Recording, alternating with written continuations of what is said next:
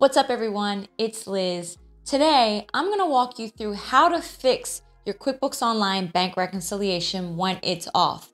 So for example, maybe you went to reconcile your accounts and your beginning balance is just completely different and you probably have that red alert that says something is wrong. I'm gonna show you how to go through this. It's actually really simple, so let's get started.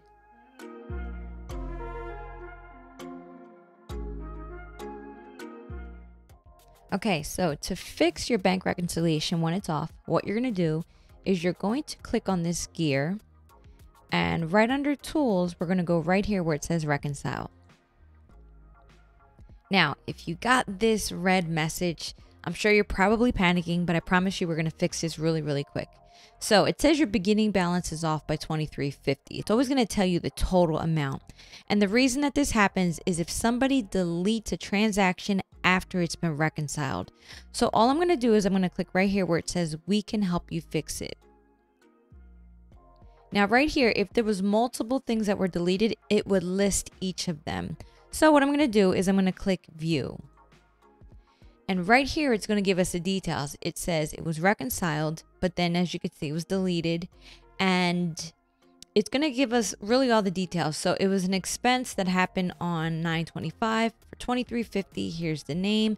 It's even going to show you the account that it belonged in. So I'm going to quickly redo this expense for $23.50. And then I'm going to show you how to fix this. So I'm just going to click add new expense. And it's from my checking account. So I'm going to put this in nursery. Here's the checking account. We're going to put the date.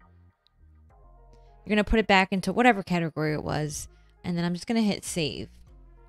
So now I have this expense again. But now I have to go back and do this. So I'm going to X out of all of this. I'm going to go back here to reconcile. And in order to clear this out, I need to go right here to the bank register. And you can see now it's going to show up on your bank register. All you need to do is click on this twice until that letter turns R. And I'm going to click save. And it's going to ask you are you sure you want to do this? We're going to hit yes. And now watch. When I go back to reconcile, my balance is now correct because I added that back in and I fixed that. And that's what you need to do when your bank reconciliation is off in QuickBooks Online. And that's it. Make sure you subscribe to my YouTube channel for more helpful tips and tricks. Until next time, ciao.